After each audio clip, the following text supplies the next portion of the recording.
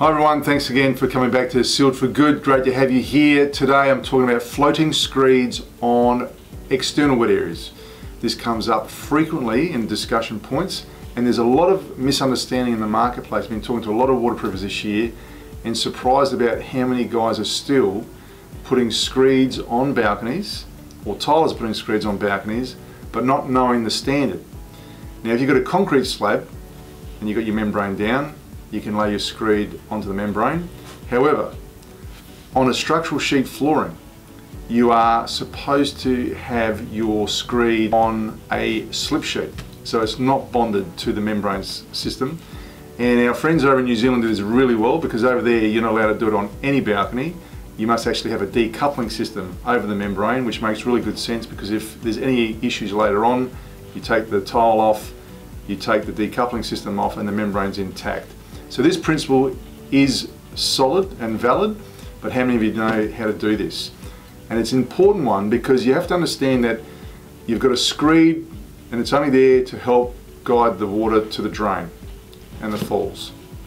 However, on a structural sheet flooring, like let's talk about Scion, or those sorts of compressed fibre cement sheeting systems that are used for balcony areas, tiling is still the choice flooring system, but the screed is under a lot of duress because of the movement. And a screed, essentially, if you look at an Australian standard, is a 3:1 to a 5:1 sand cement mix. Now, it's meant to be reinforced with a mesh. I'll always tell you that you should use an additive like the Gripset 11Y, because it stops the shrinkage, which is what our 11Y does. It enhances the strength, the compressive strength, but it also acts as a second line of defense because it reduces the water absorption. It does give you a water resistant property to it. So it's a very cost effective way to put good additives into a screed, but refer back to the standard. Okay, it's quite clear on how to do that. Now, AS 3958.1 for tilers, and also AS 4654.2, I believe it is, with how to construct balconies.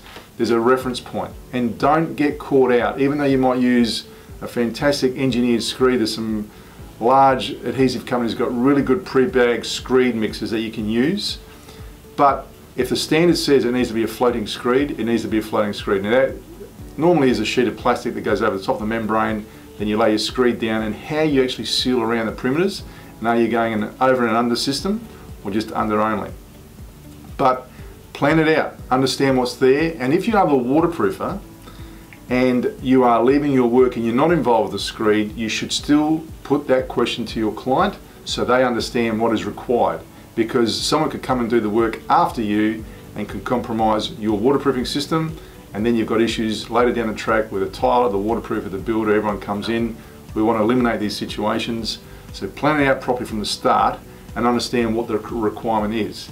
If you're a tiler and you are quoting on a job and you're not involved with the waterproofing, still need to understand then what the heights are, and we go back to what the requirements are and the set downs, and these are the critical things which go wrong with balconies. It's not so much the laying of the membrane, it's actually the design and the process of planning it out. Are the set downs correct with the right heights?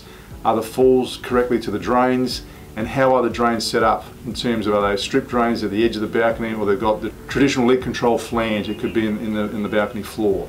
But these are all things about, I'm not here to tell you you've got to use the Gripset systems for this. This is about planning your balcony waterproofing job out and understanding the screed. Now, if you've got a job where the falls are being produced or formed in the actual flooring itself, and you've got the correct falls, then you don't need to worry about the screed system over the top.